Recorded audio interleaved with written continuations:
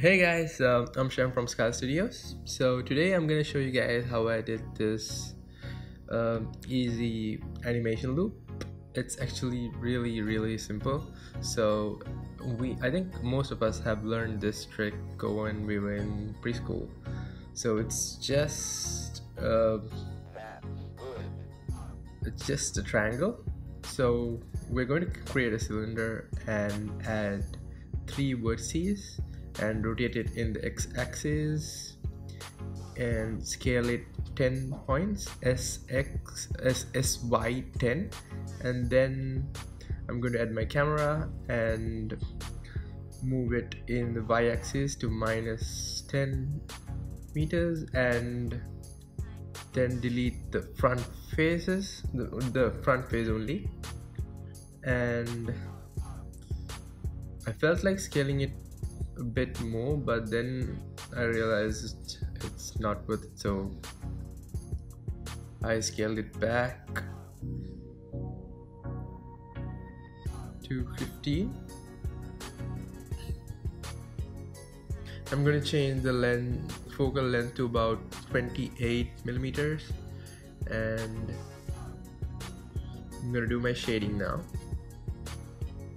I'm going to go to shading, add a new material, increase the metallic and decrease the roughness to 0.0, and I'm going to bevel with Control B and add an emission shader, assign it, and switch on bloom and screen space reflections and ambient occlusions on, and you get these cool reflections.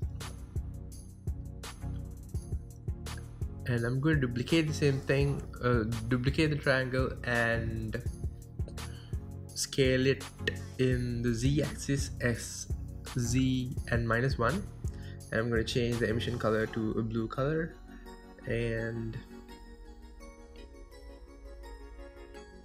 might scale it to 10. So although we scaled it up, we're gonna put it back to the same order because I felt like that should be the right size. And now I'm going to add a keyframe, and in the 250th frame add another keyframe. I'm going to rotate it first triangle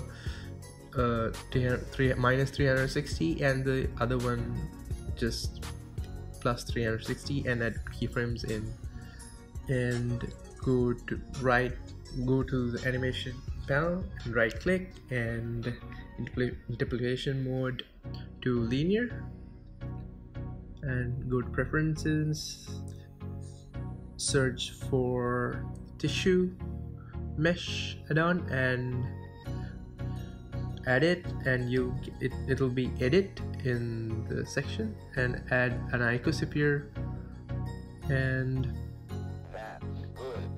go tab in you guys tissue and convert to dual mesh, and you'll get all those, and